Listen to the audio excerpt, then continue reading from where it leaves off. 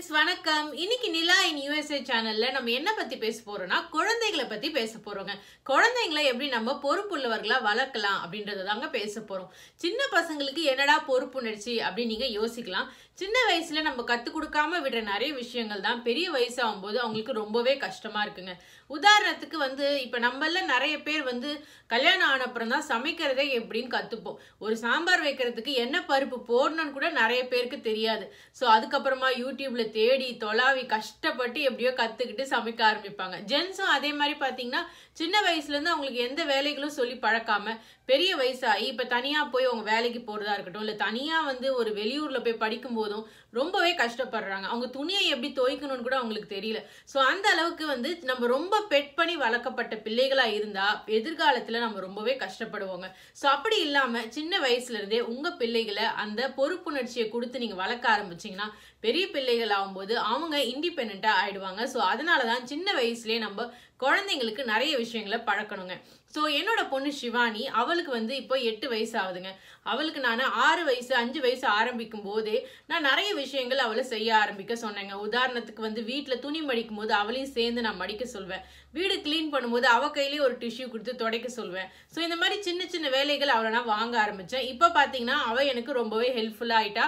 இது நான் அவளை வேலை வாங்குறதா நீங்க நினைக்கலாம், பட் உண்மையிலே இது அவளுக்கு பெரிய பொண்ணாகும் போது ரொம்பவே ஹெல்ப்ஃபுல்லா இருக்கும். சோ அந்த மாதிரி உங்க பிள்ளைகளுக்கு நீங்க என்னென்ன விஷயங்கள் கத்து கொடுக்கலாம் அப்படின்றதான் இந்த வீடியோல பார்க்க போறோங்க. வாங்க ஃப்ரெண்ட்ஸ், இப்ப நம்ம வீடியோக்குள்ள போலாம். இப்ப இருக்கிற மாடர்ன் பேரண்ட்ஸ்க்கு ஒரு பெரிய சேயிங் இருக்குங்க. நான் சின்ன வயசுல ரொம்ப கஷ்டப்பட்டு நிறைய கஷ்டங்களை பார்த்து வளர்ந்தேன். எங்க அம்மா அப்பா எனக்கு இந்த விஷயங்கள் எல்லாம் எனக்கு கொடுக்கவே முடியல.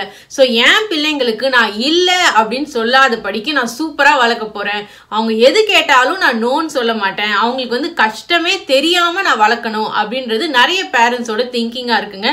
இது ஒரு அம்மா அப்பாவா இது என்னால புரிஞ்சுக்க முடியுது. ஏன்னா நம்ம பிள்ளைகளுக்கு கஷ்டமே நம்ம காமிக்காம வளர்க்கணும்னு நினைக்கிறது ஓகே.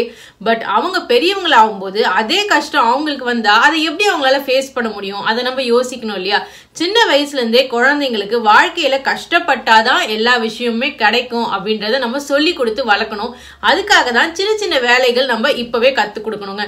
சோ ரெஸ்பான்சிபிளா வளர்க்கறது, கஷ்டம் தெரிஞ்சு வளர்க்கறது, இதெல்லாமே பேரண்டிங்ல ரொம்ப முக்கியமான விஷயங்கள். இதெல்லாம் செஞ்சாதான் உங்க பிள்ளைகள் பிற்காலத்துல சக்சஸ்ஃபுல்லா வருவாங்க.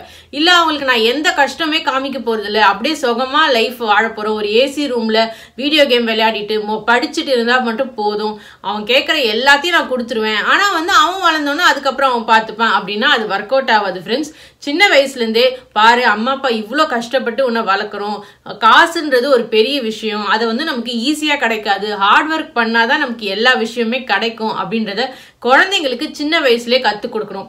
இதை எப்படி அவங்களுக்கு புரியுற மாதிரி நம்ம கத்து கொடுக்கணும்னா, ஒரு டாய் கேட்கறாங்க, என் ஃப்ரெண்ட் இந்த மாதிரி வச்சிருக்கா தெரியுமா, எனக்கு அது ரொம்ப பிடிச்சிருக்கு, எனக்கு அந்த மாதிரி வாங்கி கொடு அப்படின்னு உங்க குழந்தைங்க கேட்கும்போது நீங்க என்ன சொல்லணும்னா, இப்போ இந்த மாசம் நம்மளால இதை வாங்கி கொடுக்க முடியாதுமா, அப்பா அம்மா சேலரியில இது நம்மளால இப்ப அஃபோர்ட் பண்ண முடியாது, கொஞ்ச நாள் ஆகட்டும், உன் பர்த்டேக்கு அதையே நாங்க கிஃப்டா வாங்கி தரோம் அப்படின்னு சொல்லி நீங்க அவங்கள பழக்கலாம். இது ஒரு நல்ல பழக்கங்க. கேட்ட உடனே ஒரு விஷயத்த வாங்கி கொடுக்கறத விட கொஞ்சம் அவங்கள காக்க வச்சு அதுக்கப்புறமா அந்த பொருளை வாங்கி கொடுக்கும்போது தான் அந்த பொருளோட அருமை அவங்களுக்கு தெரியும். அம்மா அப்பா எவ்வளவு ஹார்ட் ஒர்க் பண்ணி இந்த பொருளை நமக்கு வாங்கி கொடுத்துருக்காங்கன்றதும் தெரியும். இது அவங்கள பிற்காலத்துல நிறைய விஷயத்துக்கு ஹெல்ப் பண்ணுங்க. ஒரு வேலைக்கு போறாங்க, இல்ல ஒரு வேலைக்கு ட்ரை பண்ணும்போது அது வேலை கிடைக்கலனா கூட இல்ல நமக்கு இன்னும் கொஞ்சம் ட்ரை பண்ணி பார்ப்போம், அதுக்கப்புறம் நமக்கு கிடைக்கும் அப்படின்ற பொறுமை அவங்களுக்கு இருக்கும். உடனே வேலை கிடைக்கல, நம்ம வெக்ஸ் ஆயிடுச்சு, லைஃபே போச்சு அப்படின்னு நினைக்காம கண்டிப்பா நமக்கு ஒரு டைம் அது கிடைக்கும்ன்ற ஒரு திங்கிங்கே சின்ன வயசுல நம்ம கொடுக்குற விஷயங்கள்ல தான் இருக்கு. இல்லைன்னா அவங்க பெரிய வயசானோன்னு கேட்கிற எல்லா விஷயமே எனக்கு வேணும், எனக்கு கிடைக்கலையா அப்ப என் லைஃபே வேஸ்ட்னு நினைக்க ஆரம்பிச்சிருவாங்க. ஸோ நோ அப்படின்னு சொல்றது பேரண்டிங்ல ரொம்பவே முக்கியமான ஒரு விஷயம்ங்க. அந்த நோ சொல்ல நீங்க பழகிட்டீங்கன்னா தான் உங்க குழந்தைங்களுக்கு பிற்காலத்துல எல்லா விஷயமே கிடைக்காதுன்ற எண்ணம் அவங்க மனசுல வரும். சோ நோ சொல்ல தயவு செஞ்சு யோசிக்காதீங்க. அதுக்கடுத்து எப்படி சின்ன சின்ன வேலைகள் கத்து கொடுக்கணும்னு நான் சொல்றேங்க.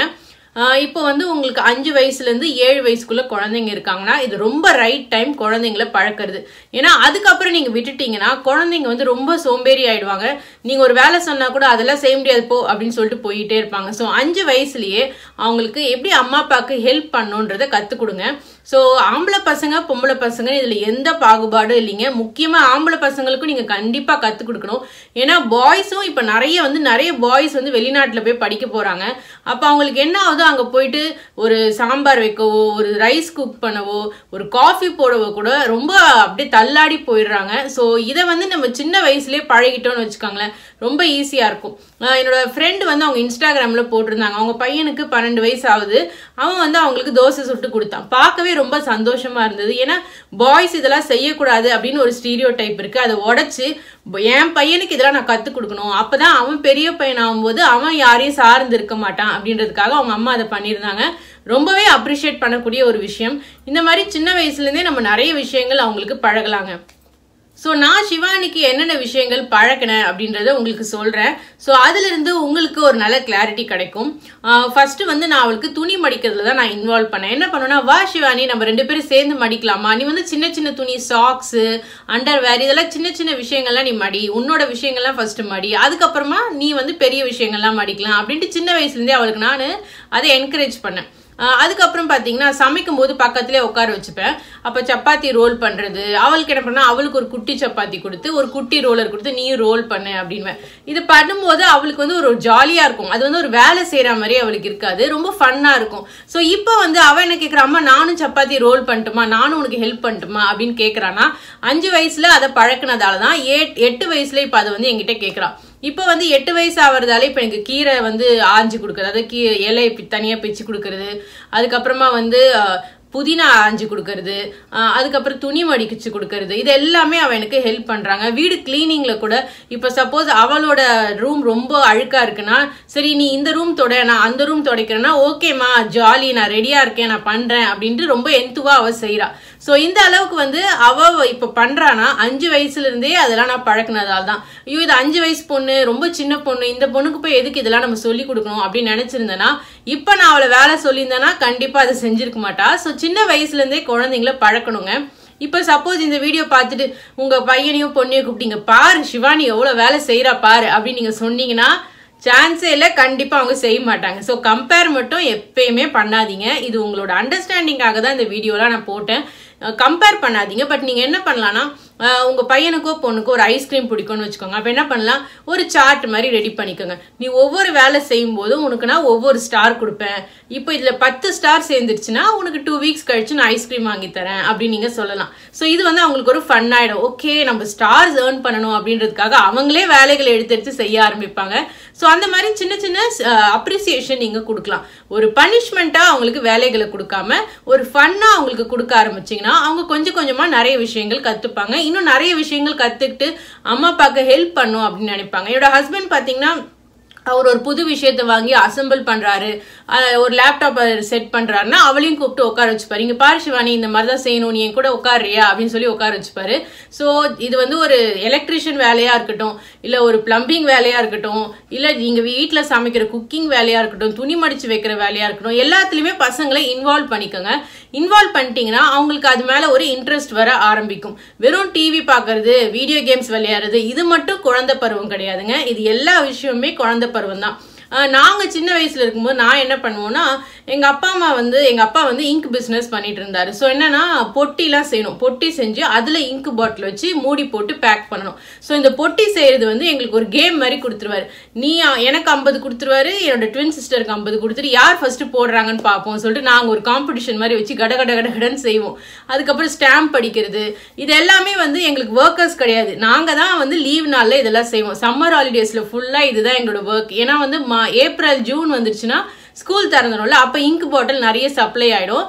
அதனால சம்மர் ஹாலிடேஸ்லயே நாங்க நிறைய ஒர்க் முடிச்சிருவோம். எங்க அப்பாவுக்கு நிறைய ஹெல்ப் பண்ணுவோம். லேபிள் ஓட்டுறது, அப்புறம் மூடி போடுறது, இதெல்லாமே வந்து ரொம்ப இந்த வயசு பசங்க, இந்த காலத்து பசங்க செய்வாங்களான்னு தெரியல. பட் அப்ப வந்து எங்களுக்கு இதெல்லாம் ரொம்ப ஃபன்னா இருந்தது. ஜாலி சொல்லிட்டு ஜாலியா 2 பேர், நானும் என் ட்வின் சிஸ்டர் சேர்ந்து செய்வோம். ஸோ இது வந்து ரொம்ப ஒரு சைல்டு ரிலேட்டட் டாஸ்கே கிடையாது இல்லையா. பட் இருந்தாலும் எங்க அப்பா எங்களுக்கு அது ஏன் கொடுத்தாரு அப்படின்னு நான் யோசிக்கும் போது இப்ப எனக்கு புரியுது. அப்பா அம்மா எவ்வளவு கஷ்டப்பட்டு சம்பாதிக்கிறாங்கன்றது குழந்தைங்களுக்கு புரியணும் ஃப்ரெண்ட்ஸ். அது மட்டும் இல்ல, இதுதான் வாழ்க்கை, கஷ்டப்பட்டாதான் நமக்கு காசு வரும் அப்படின்றது நமக்கு சின்ன வயசுலயே புரிய ஆரம்பிச்சிடும். சோ நீங்க வந்து என்ன மாதிரி ஒர்க் செய்யறதா இருந்தாலும் அது உங்க பிள்ளைகளுக்கு காமிங்க.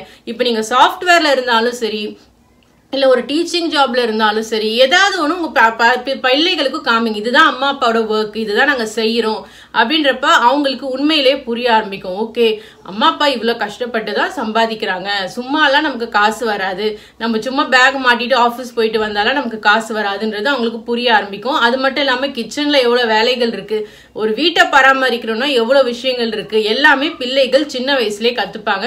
அப்போ பெரிய வயசாகும்போது அவங்க ரொம்ப இண்டிபெண்ட்டாக வளர்ந்துருவாங்க. ஓகே ஃப்ரெண்ட்ஸ், ஸோ இன்னைக்கு இந்த விஷயத்தை தான் நான் உங்ககிட்ட ஷேர் பண்ணிக்கணும்னு நினச்சேன்.